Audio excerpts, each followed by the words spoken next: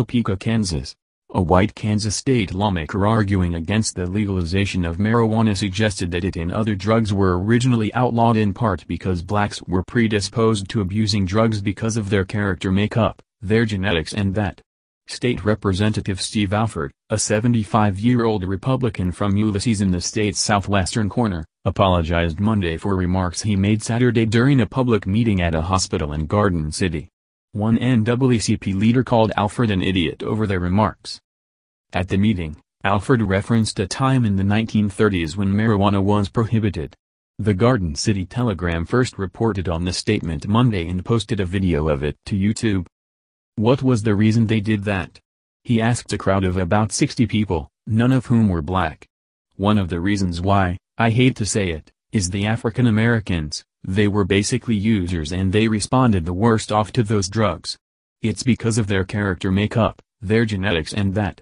And so basically what we're trying to do, is we're trying to do a complete reverse of the people not remembering what's happened in the past. Kansas is one of the few remaining states that haven't legalized some form of medical marijuana, including low-THC marijuana derivatives that can't get a user high.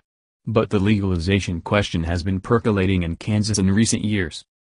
In a written apology he released Monday, Alford said he views substance abuse as a blight and that he thinks legalizing marijuana would open the door to harder drugs.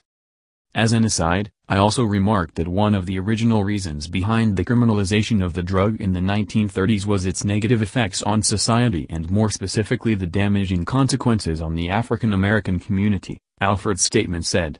I was wrong, I regret my comments, and I sincerely apologize to anyone whom I have hurt. Before Alford issued his apology, Darrell Pope, the president of the NAACP's chapter in Hutchinson, said, he is an idiot and that shows how oblivious Kansans are to selecting representatives to put someone like that in there to represent them.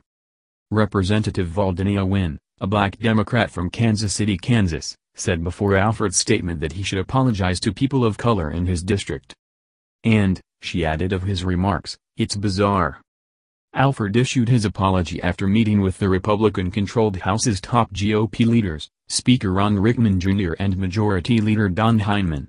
They said they were completely taken aback and disappointed by Alford's remarks. Alford was first elected to the House in 2010 and is chairman of its Children and Seniors Committee as well as a legislative task force on child welfare issues. As Speaker, Rickman has the power to strip members of committee chairmanships. If another lawmaker files a formal complaint over Alford's remarks, Rickman would be required under the House's rules to appoint a special investigating committee that would make recommendations on whether the chamber should take formal action, such as a censure. It wasn't clear Monday whether any other lawmaker would push for such a review. Rickman said GOP leaders would consult with other lawmakers and their staff on how to respond. Asked about his remarks Monday by the Associated Press, before his apology, Alford said, I'm not going to make any more remarks about that. To me, that's neutral. Basically, I got called a racist, which I'm really not, and it's just the way people, the interpretation of people. To me, I'm trying to look at what's really the best for Kansas. Carl Brewer, a Democratic candidate for governor, condemned Alford's comments. It is hard to believe that in 2018, anyone would support the discredited and racist policies of the Jim Crow era, Brewer told KSN-TV in a statement.